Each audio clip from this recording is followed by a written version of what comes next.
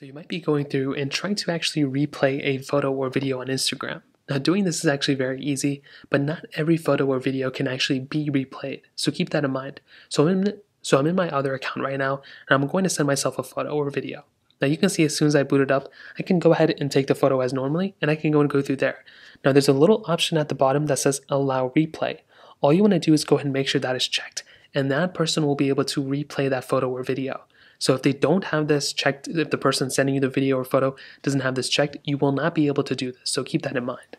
So in this case, I'm going to go ahead and send myself this photo or video, and now watch what happens. If I go and make my way over to my other account, as you can see, I'm in my other account, and now if I want to go ahead and view the photo, as you can see, the first photo I sent did not have, replay allowed. The second photo I sent does have it. So if I click on the first photo, as you can see, I can look at it, I can do whatever, I can reply to it, but once it goes away forever, and I cannot view it again.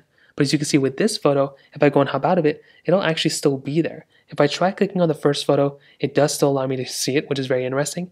If I click it again, I cannot do it. With the second photo though, I can keep opening it up. So to review the photo or video, what you can do is just click on the photo just like so, and you should be able to view it again. Now, if it's a photo like this or video, if you hold it down, you may still not be able to see it. You can let them know to basically if you want to see it again. But with these other photos, like for this one, for example, you can open it up and the person can still view it and see it whenever they want to.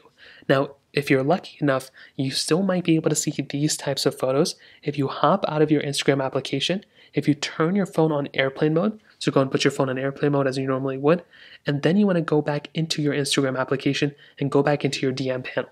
So open up Instagram, you want to go back into this specific message again, and you might be able to view that specific photo again if you're lucky.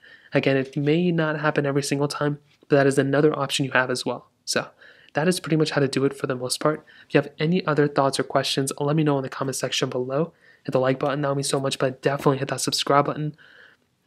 More importantly than everything else, I love every single one of you guys. Hopefully I'll catch you guys in the next video. Peace out till then.